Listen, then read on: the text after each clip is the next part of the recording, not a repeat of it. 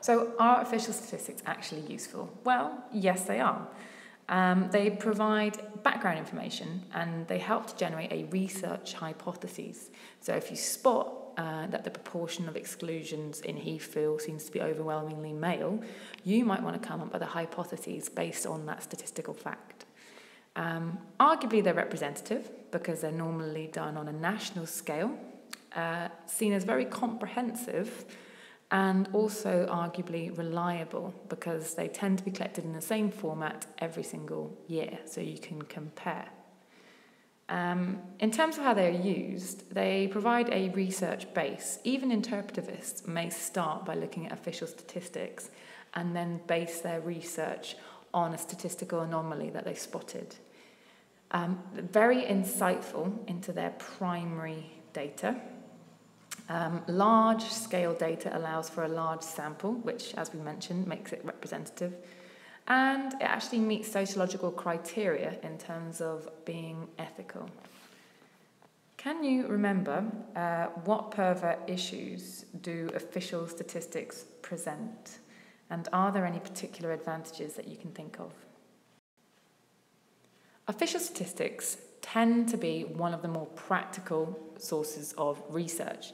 They are very accessible. You tend to be able to get them on the internet. If you're working for an organisation, you can probably get hold of more private data.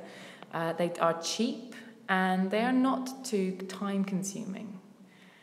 You can easily make comparisons between different social groups, such as the attendance of free school meals children compared to gifted and talented children. And as they're collected regularly and at frequent intervals, that you can get quite recent trends as well. Okay, so crime statistics are collected on a monthly basis, for example. But the statistics are generally gathered for their own purpose, and the definitions of key concepts may be different to yours as a sociologist.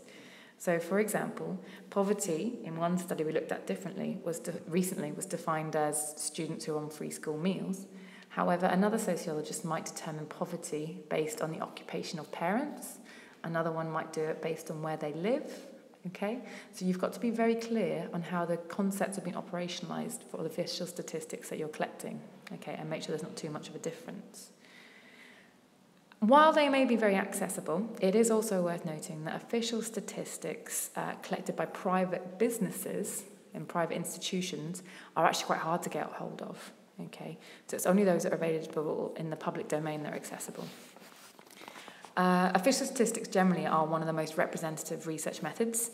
Virtually every pupil in the country is covered by school collection of data, and therefore things like league tables, truancy records, attendance, behaviour management information can be highly representative if you can lay your hands on it.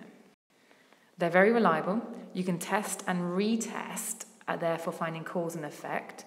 And generally, if another sociologist came around maybe a year later and did the same bit of research, they would get similar results, and that would make it reliable.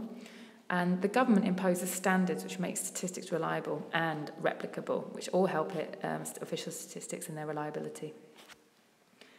Now, when it comes to validity, there is certainly a debate about official statistics. Interpretivists would argue that statistics are socially constructed in the sense that they're actually the product of a social process, not a factual process.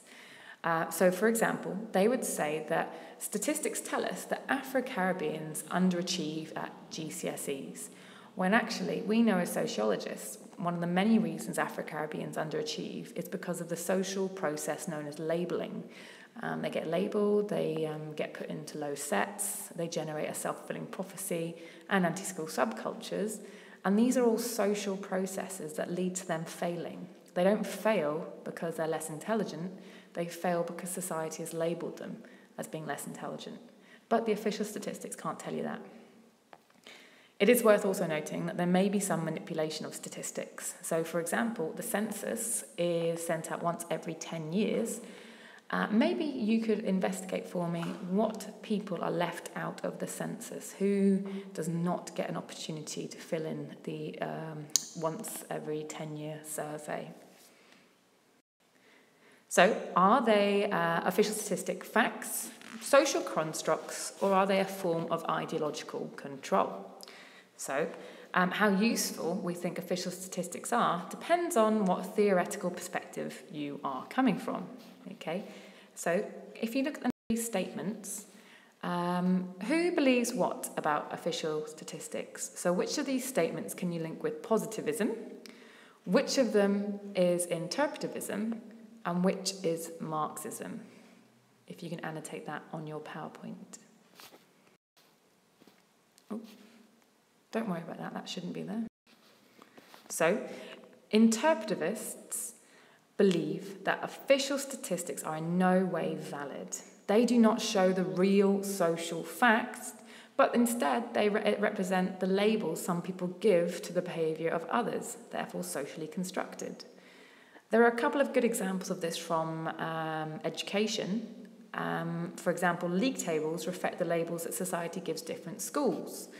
A failing school, for example, won't attract good students, therefore their exam results will continue to go down, which confirms the original label of it being a bad school. So actually, the official statistics in the formation of league tables can actually create a failing school as opposed to just observing a fact. Likewise, it can work the other way. If a school seems to be if a school gets some good exam results, they'll get a good position in the league tables. More people will send their kids there, and what a surprise, that school may do well in the following year, and the year after that, and the year after that, continuing to do well. In the world of crime and deviance, when it comes to socially constructed statistics, the best one to think about is possibly the stop and search policy, which is guided by police stereotypes on who they think is typically criminal or who's behaving suspiciously.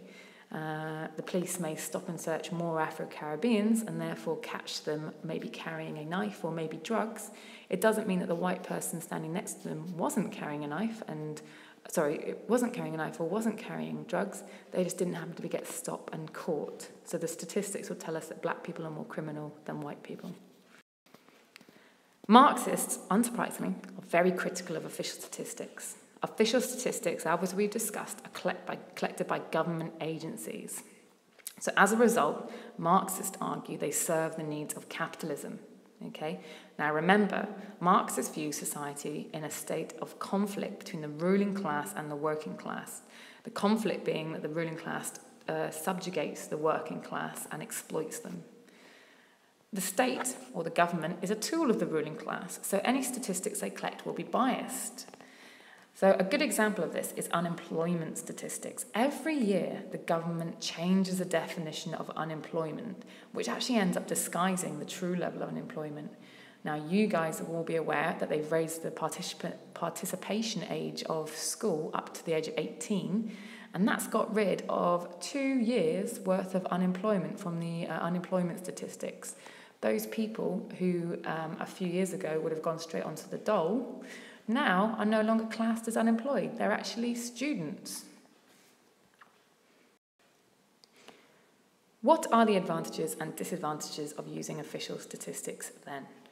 I want you to use the notes from this lecture and maybe the textbook to finish the following sentences. If I can remember rightly, there should be about 10. The top few are the positives of using official statistics, and the bottom ones are the negatives of using official statistics. So I'm going to be checking this on the next lesson to make sure that you've tested your knowledge in this way. Okay, thank you.